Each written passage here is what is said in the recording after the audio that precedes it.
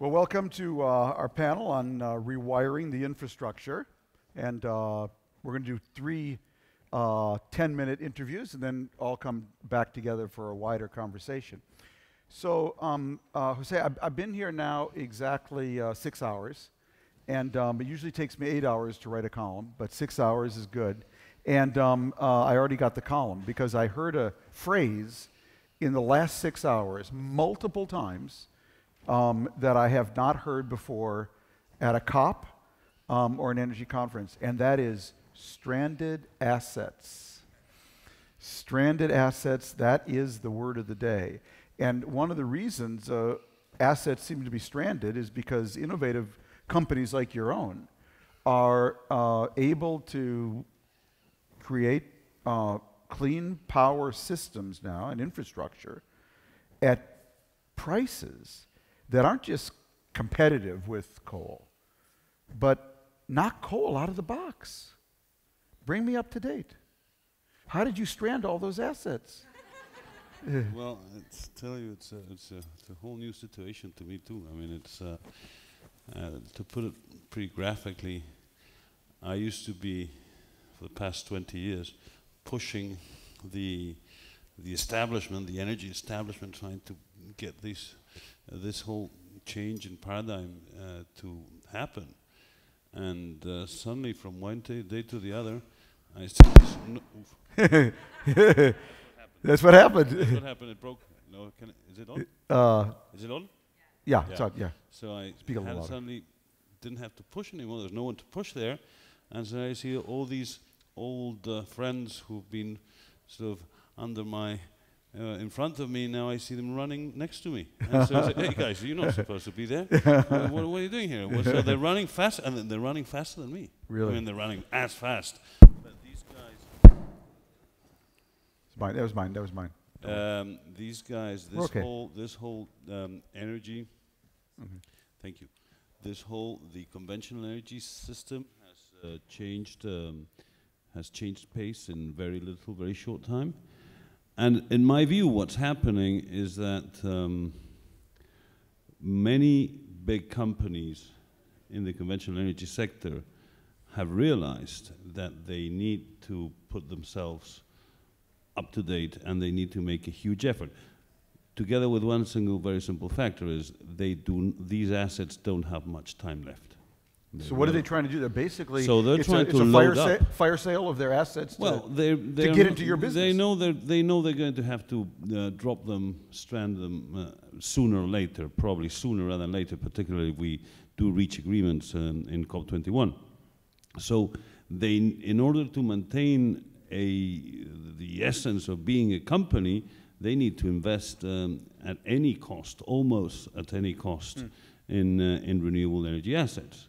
So suddenly we find examples like, for example, Morocco opening yesterday at 2.8 cents a kilowatt hour. For wind? For wind. You lie. Yeah, 2.8 cents. 2.8 cents. Yeah, that's the equivalent price on the bid. That's the average price, and that's on a bid that's a ramp up from growing prices. So it starts at 2, ends up at 2 average on the life of the assets 2.8.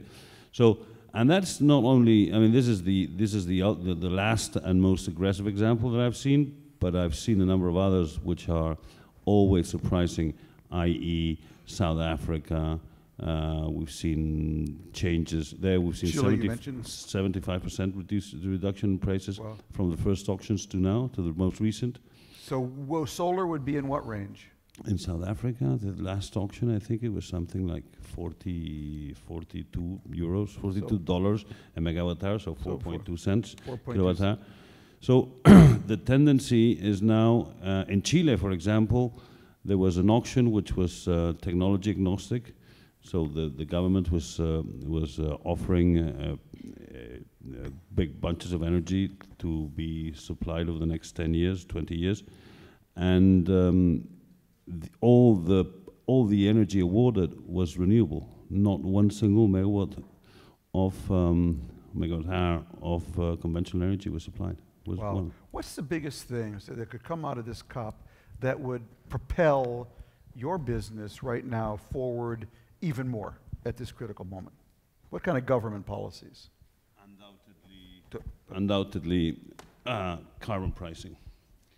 Carbon pricing is the horizontal, if I may say, it's a holy grail. It's what changes the whole model. We often talk about 500 billion subsidies, but the truth is that subsidies, those are direct subsidies, but we have, I'm not sure what the number is. In fact, they talk about 5 trillion annual subsidies related to the indirect effects of emissions. So carbon pricing, taking off a portion of that, would be, I think, the horizontal effect. It would drive technology, it would drive R&D, it would drive investment, it would drive consumer habits, because products which have a higher carbon incorporation would be more expensive. It would be the most simple way, the simplest and the most effective way of changing the. What's the biggest thing, is it bringing about this this real collapse in prices? What's the biggest technological innovation going on out there? Is it the use of big data? Is it better GPS? Is it just moving down the cost volume learning curve? What's getting us there? I think scale. I think scale. Interesting. I think scale. Particularly in PV. In PV scale. In wind, there are a number of technologies that have been very effective. For example, concrete towers.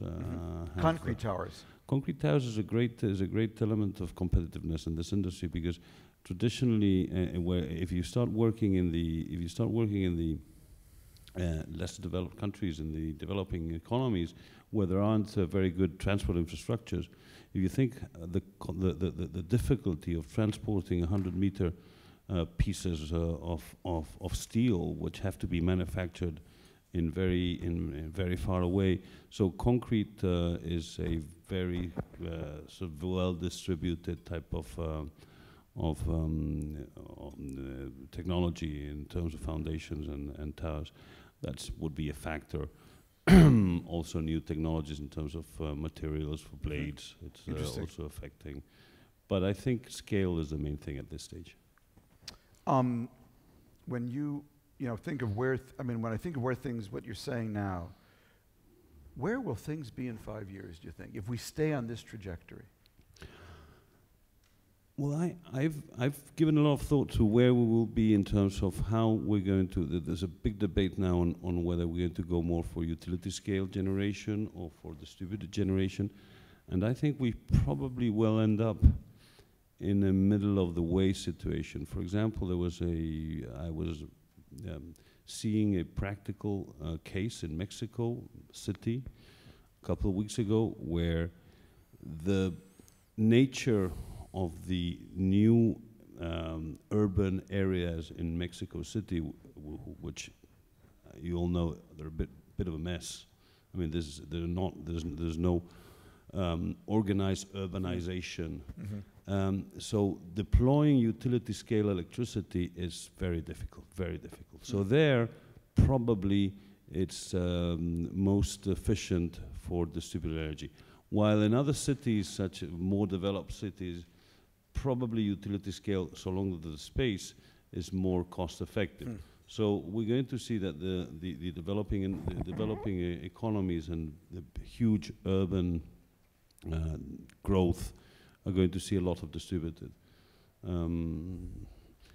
But I think we will be seeing an immense growth in our industry. It does sound like that. Energy has always been a scale business.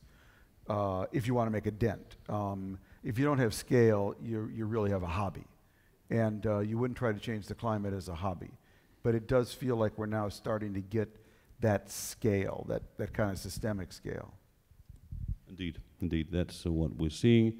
And as I say, the biggest, I was saying at the beginning, the clearest sign is that we no longer have to push, we now have to run. So we have to develop a new set of muscles for this one. Fantastic. That's actually the best news I've got today. Jose, thank you very much. I'm doing speed dating here, so I'm going to invite Hans Vestberg up and to continue from Ericsson. Thank you very much. Thanks.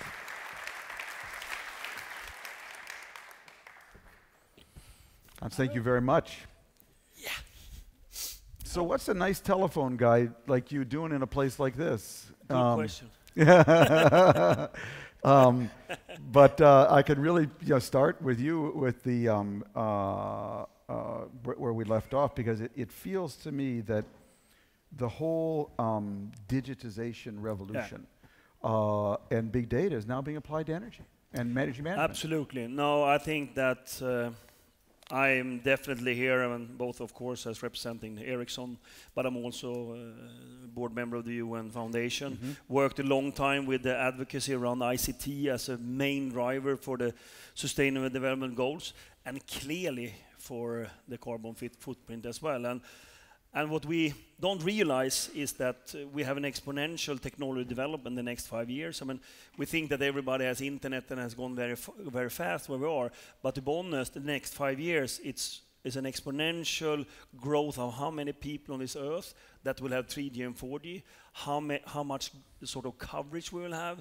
So you can say that 90% of the Earth population will have either 3G or 4G 2020. Mobile coverage, all people on Earth except 300 million. So why is this important? It's important because suddenly this becomes a transformative enabler. An infrastructure... That scale becomes... That scale. And compared to other industries, we actually use the same R&D. Think about that. You bring your phone from wherever you come to Paris and it works. Because of a simple reason, we have joint R&D, joint patents when we do 2G, 3G, 4G, and it will come on 5G as well. So, and now we see that enabler, of course, starting to impact people. We can do whatever we want to do. Now it's industries, Internet of Things, smart cities, etc. And ultimately, society, digital education, digital healthcare. All this is, of course, enormously important if we want a sustainable growth.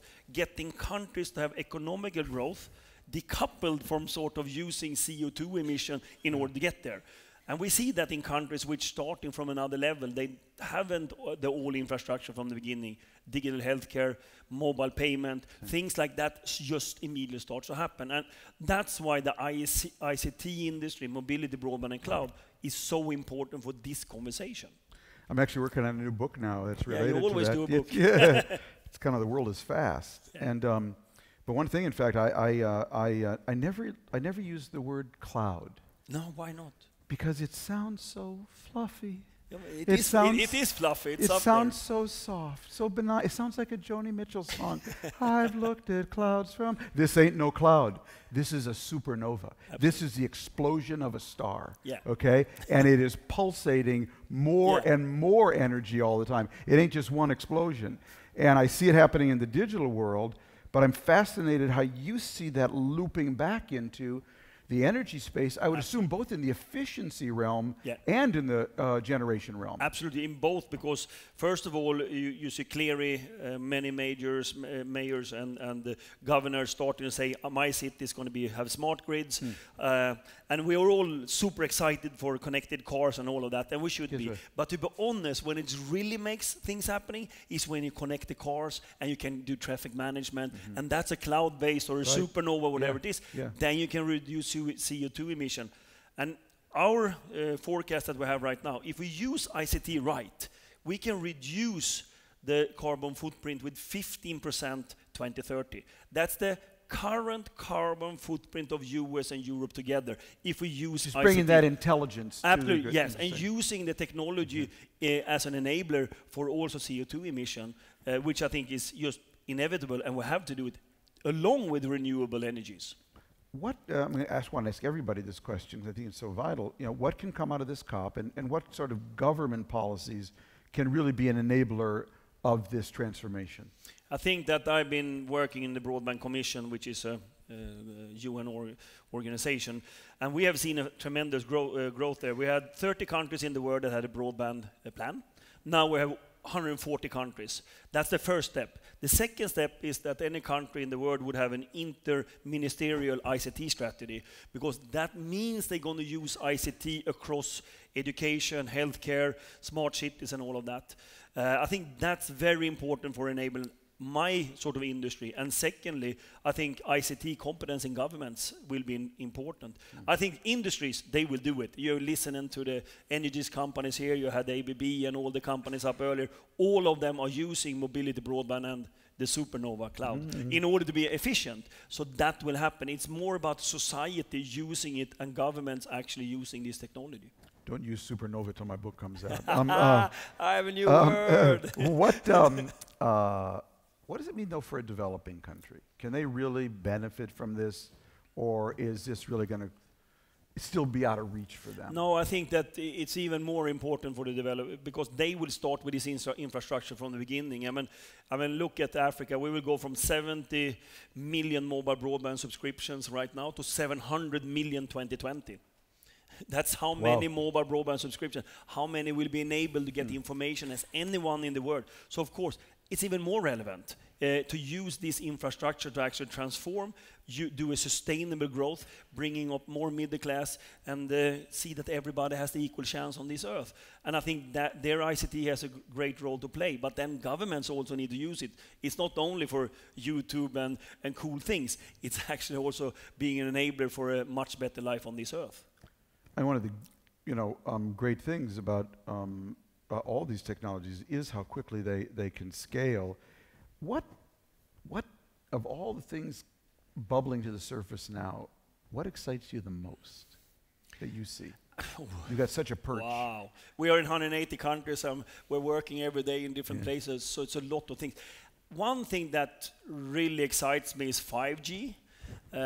Because 2G, 3G, and 4G is done only for consumers. Better throughput and better speeds. That was the only thing we did. 5G is now designed for the industrial internet, meaning we're going to recognize if it's a heart monitor, we're going to recognize if it's a sensor outside the power grid, if it's an autonomous car, and we can give them different characteristics from the network.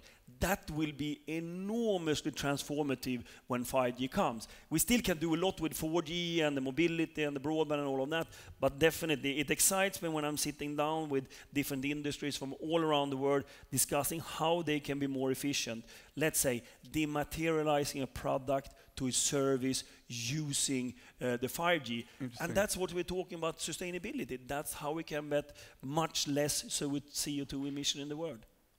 You know, one of the things that I think people in OPEC underappreciated when they decided to lower the price last year in order to knock out North Dakota, basically, is the speed of technological change. Because, and the other, I don't think they saw this, it's that Google is an energy company today. They bought Nest. Apple is an energy company today. They have a home energy management system on the Apple iPhone 6. I watched my daughter sit in Colorado and turn down her air conditioning in Washington on her iPhone. And it sounds like Ericsson is an energy company too. And you know, my grandma had a saying, Grandma Friedman, and she said, never compete against Google, Apple, and Ericsson at the same time. She was a wise. That's the tagline of today. That's what Grandma Friedman says. And that's what OPEC is doing now.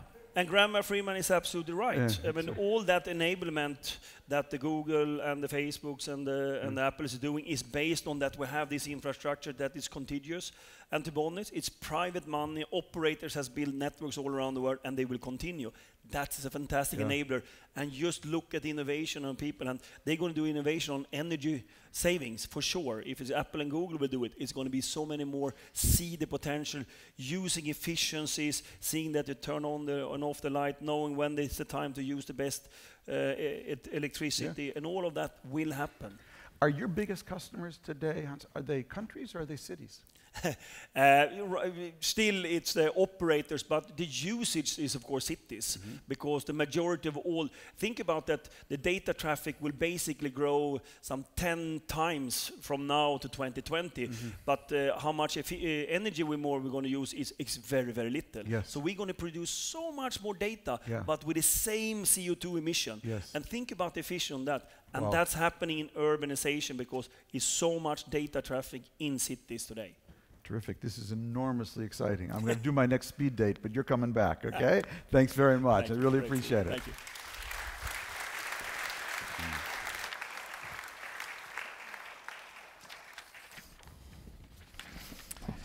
Well, well, well. God, where do I start? And I mean, it's well, let's start in the home. You know, what do you think? In what way are you guys enabling the clean home, the carbon-free home? How close are we to it? I think we're getting really close. You know, depending on which places you look at, you can get to 80-90% of your energy is all clean energy.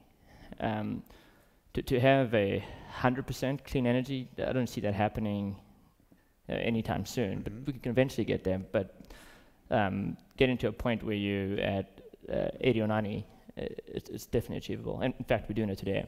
How do you do it? So Does it have? But let me ask you, because I'm in the market. So, but does it have to be a new house, or can I do it with my existing house? yeah, so in the US, the primary source of rooftop solar that has scaled is the concept is you go to the house, you install the solar system for free. You pay for the equipment. The company pays for the equipment, pays for the installation, insurance, the maintenance, everything. It's a no-brainer for me. No-brainer. The homeowner then just pays for the electricity.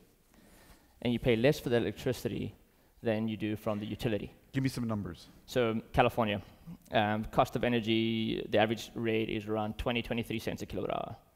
They would go to Solar City, of course, and they would pay 15 cents a kilowatt hour. Wow. So a fairly big delta.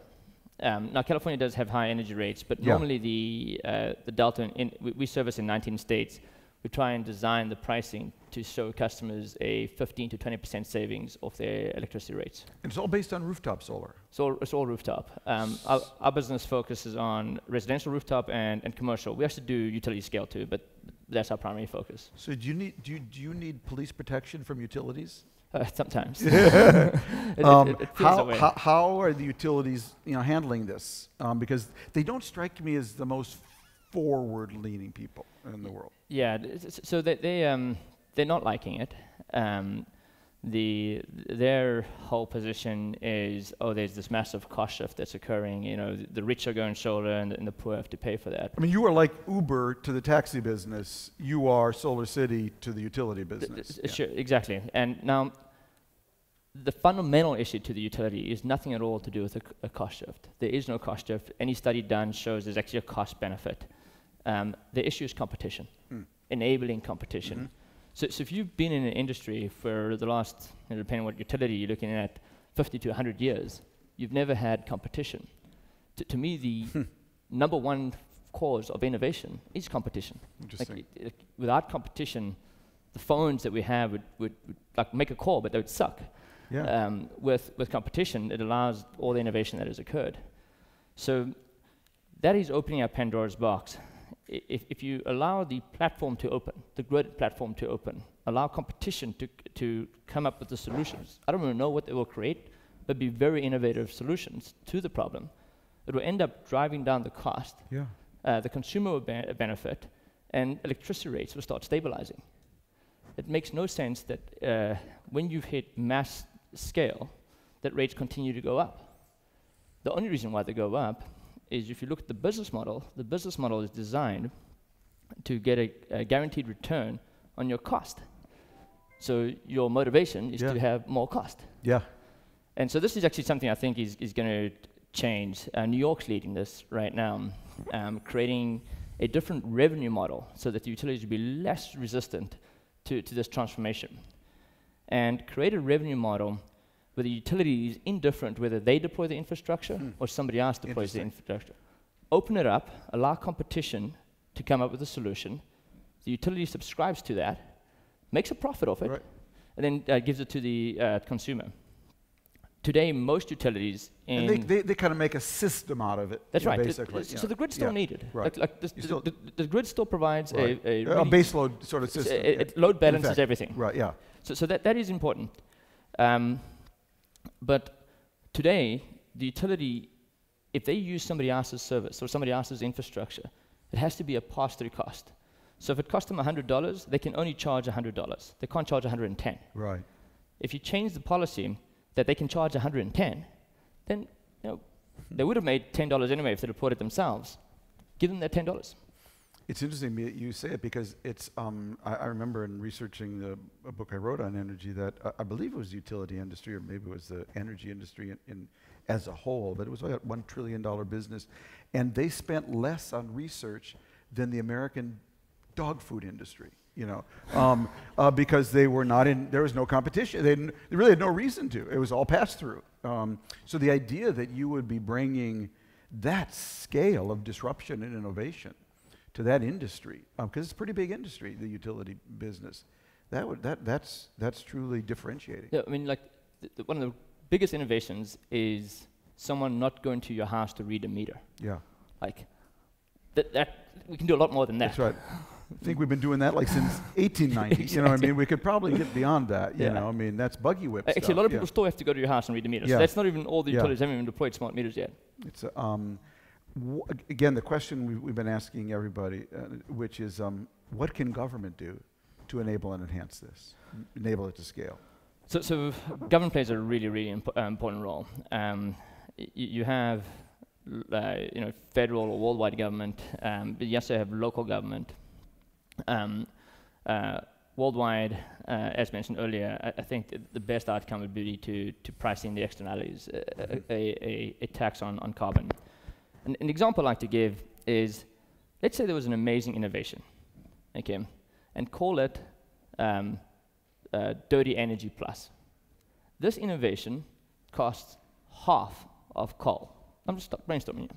Half of coal, but it's 10 times worse in terms of CO2 emission. You'd get the coal industry to say, hey, we should do a carbon tax, because it would disrupt the coal industry. It's 10 times worse. But if it were to be deployed, the reason why it's half the price is because it gets to pollute for free. So that external cost is not built into it. Now that's just a hypothetical example, but that's exactly what's happening right now with coal and natural gas. Natural gas less so, but coal specifically. They are getting to a massive subsidy to pollute for free, which then brings down their cost of energy. So a tax on carbon. Locally, create policy that gives consumers choice. A lot of consumers feel handicapped when they hear about the problem. They want to make a change. They really want to do the right thing. How do they do the right thing? Often there's restrictions for them to even adopt clean energy. So their first instinct is probably to call the utility, and the utility says wrong number, basically. It's just like, oh yeah, we have a clean energy program. And a lot of utilities do, and pay more for clean energy. Right. Okay, so that's... Yeah.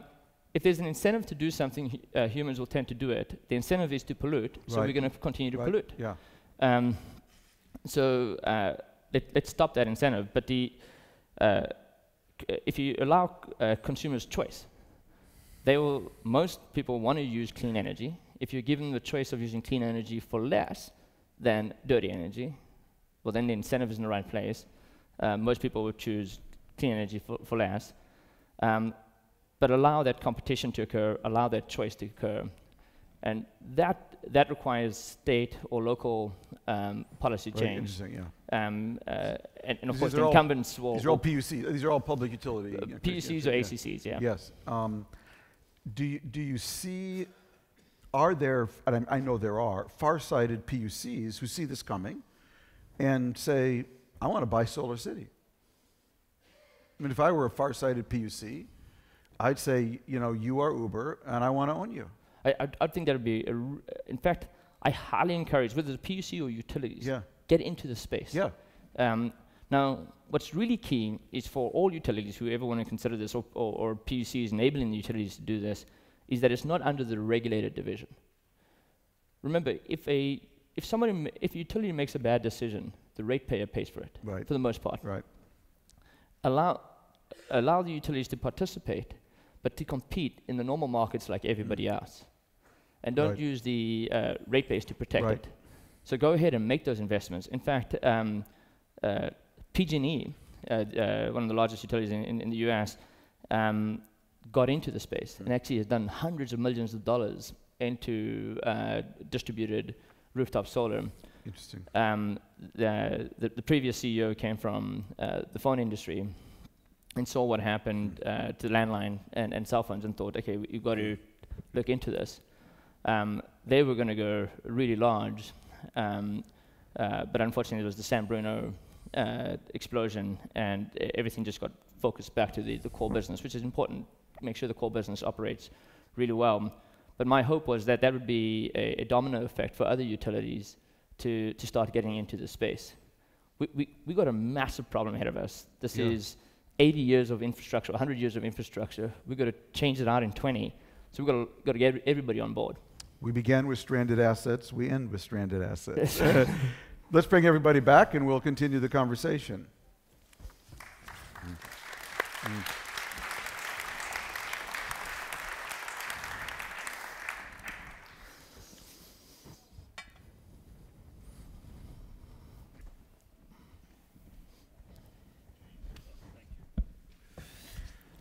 You know, the thing that occurs to me, having now listened to all three of you, and this is enormously exciting, is you guys would make a hell of a company together. Ericsson, Acciona, Solar City. You would be one giant company.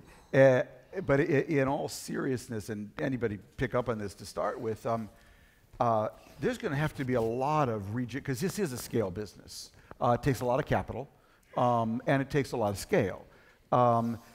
How is the whole energy industry going to change as a result of this? Anybody want to start in? The nice thing about it is, especially when it comes to distributed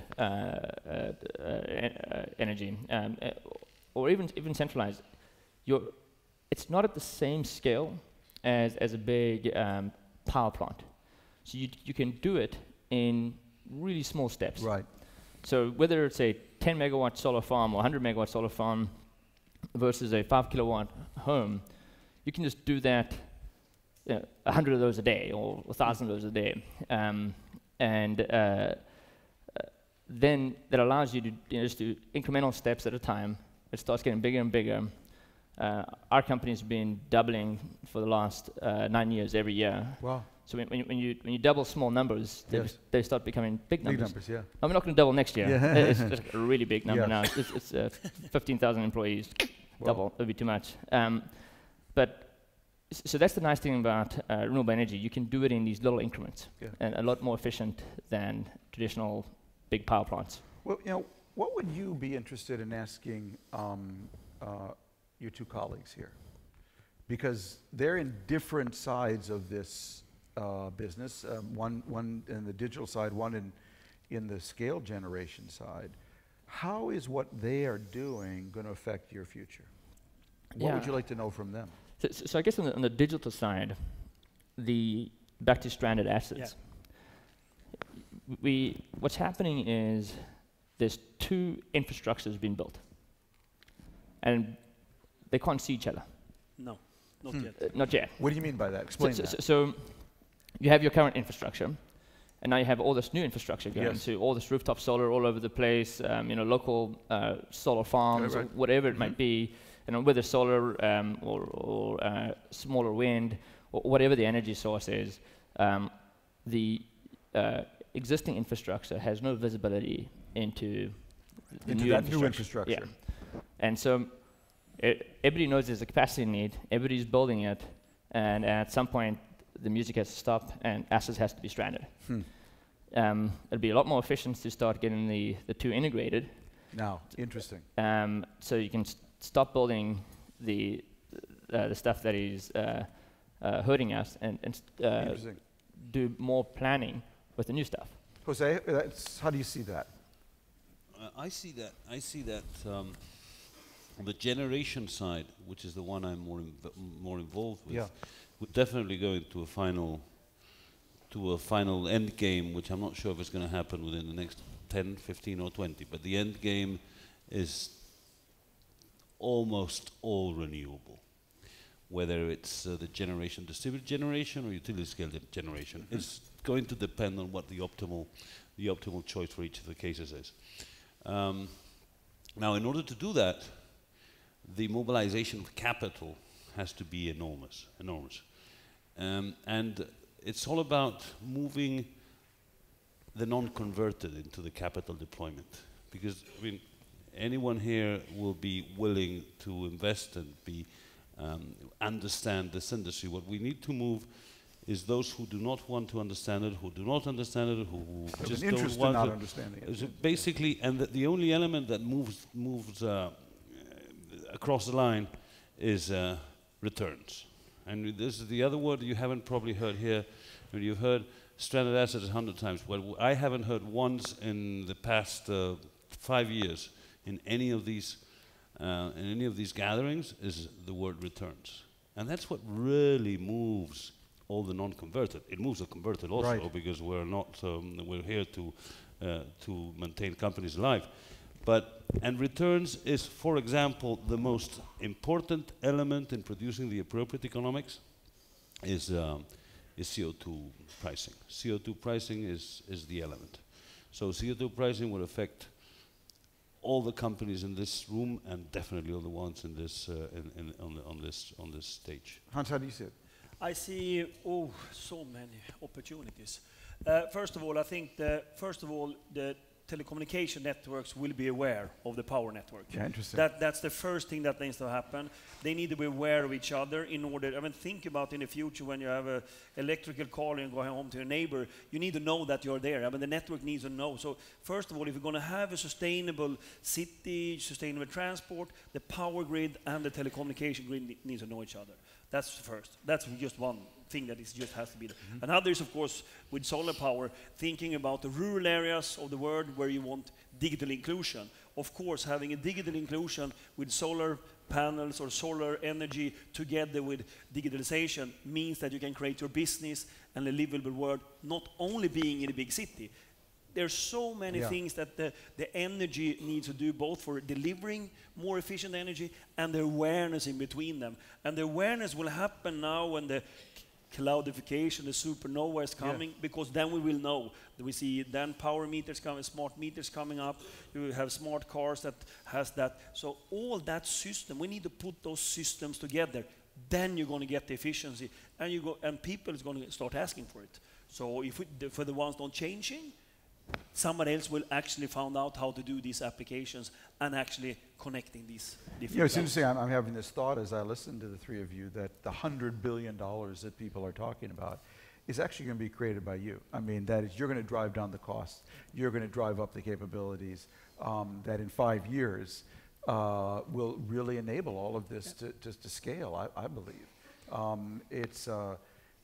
it's this to me. COP is different. Precisely because of where you guys were at. 5 years ago, it was small, it was nascent, we could dream, but now it's real. It's 2.5 cent wind, you know, it's the Internet of Things. Yeah. It's I'm doubling every year. You know, this is not just a story that people are telling anymore. And one very important change is, I remember at Copenhagen sitting in front of Ivo de Boer and telling us, a bunch of businessmen, that we had nothing to say there because we had failed to produce a model that was attractive to politicians. I mean, that was mind-blowing, and that was, I mean, I have proof of that. I had a number of people in that room. We apparently have provided the model now, so it's about, now it's about policies, because Solar City's model without the right regulation will be killed. I mean, it's about regulation. In my country, in Spain, it just doesn't fly because the private family who wants to put up his own solar panels will have to pay part of the bill on the transport and distribution. So the whole thing, instead of a 5-7 year payback, goes up to 15. Which makes it a little bit more difficult. Yeah. So regulation, and that's politicians us pressing them putting up the right regulation. I think that's essential. Well, what you guys are manifesting to me is, and it's something I've seen in my research. The most oft-used phrase I've heard here in as I say, in 6 hours is stranded assets. The most oft-used phrase I've heard in researching my book is just in the last few years. And this I know very well because I wrote a book and I sat down to write it in 2004 called The World is Flat. And I did another book in 2011 about America. It's called That Used to Be Us. And when I sat down to write that the second book in 2011, I got The World is Flat off my bookshelf just to remind myself what I wrote. And I opened it up to the index. I looked under A, B, C, D, E, F, F, A, C, E, B. Facebook wasn't in it. So when I was running around the world in 2005, when the book came out, telling people the world is flat, we're all connected. Facebook didn't exist. Twitter was still a sound. The cloud was still in the sky. 4G was a parking place. LinkedIn was a prison. Applications what you sent to college. Big data was a rap star. And Skype was a typographical error. Okay? All of that happened in 7 years. And that, to me, I think it is the greatest inflection point since Gutenberg invented the printing press. And you all just happen to be here, and thank goodness. Thank you very much, okay? Thank you. Thank you.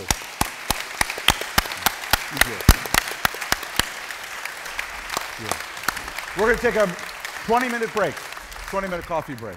Really interesting. I really